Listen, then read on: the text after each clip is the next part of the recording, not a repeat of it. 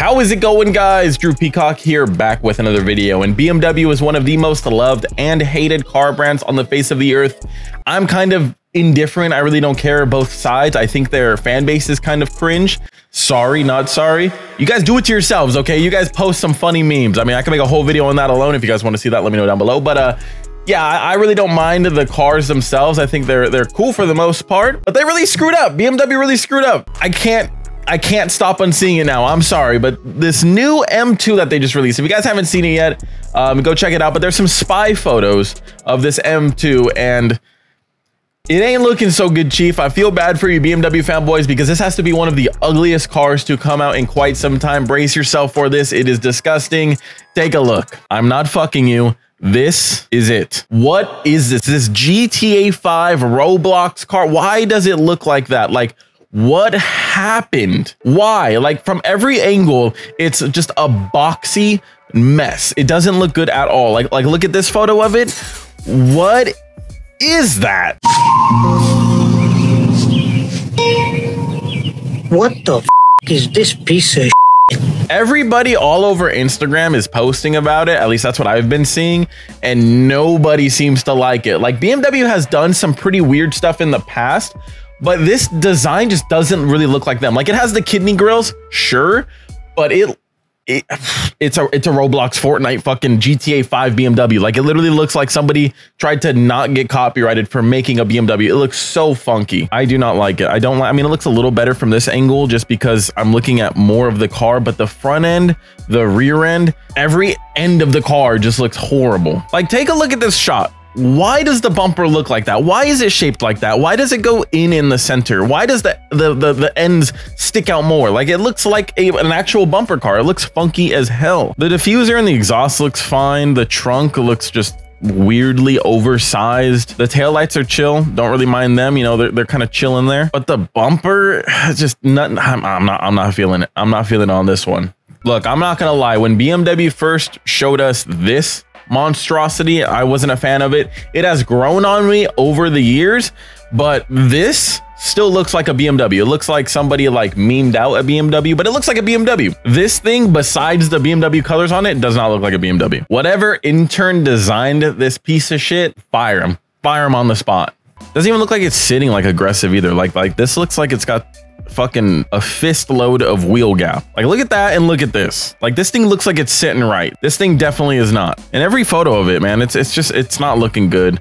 Well, the wheels look okay at best. It just doesn't look like a BMW. Now, I've heard rumors of it making like decent power, and that's great and all, but I don't care if it makes decent power. If it looks like shit, it looks like shit. And that's what we're talking about today. Like, okay, this little rendering of it looks a bit better, but it also has a couple extra things that aren't on the real ones. It has like a fender vent logo decal thing, which looks a lot better. The mirrors are black and not paint matched. It has a little like spoiler that is black, and so it's like it's breaking up the color a little bit, you know, and it's working your eyes. It's not just all blue Roblox car. That thing is fucking ugly. Thank God I'll never have to see those taillights. I will never be smoked by one of those. I will make sure of it. I don't care if I'm in my Civic. I don't care if I'm in my Supra. Not happening. Look at BMW fanboys. Tell me right now that that thing looks good, and quit lying to yourself, because that thing does not. Car manufacturers recently have been just like, they've been doing like questionable things, like Ford with the new S650. If you haven't seen that video, go check it out, but I'll quickly break down my thoughts on that.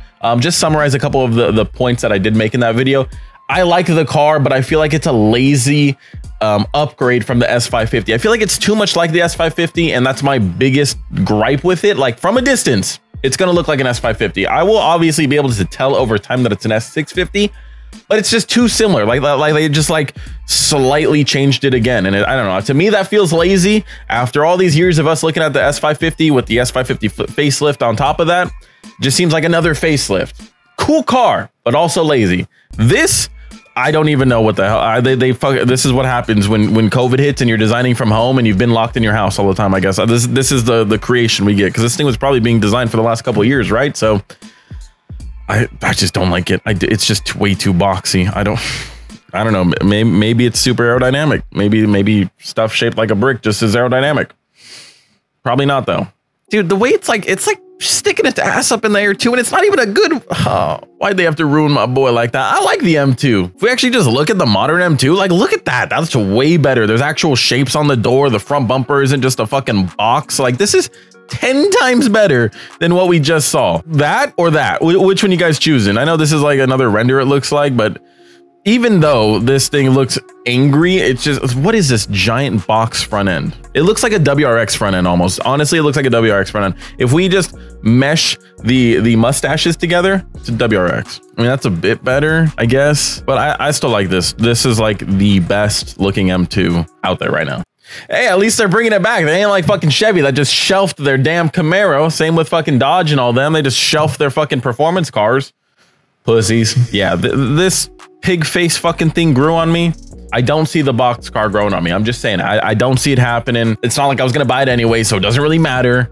But that's just my own thoughts on that. One company that I will say surprisingly knocked it out of the park with their new version of their car. Obviously, it's been out for a while now, so we all have seen it. But the 400Z, I just honestly love like every inch of that car. Like I would like to change the front bumper a little bit. I just think it's a little too boxy on the lower grille.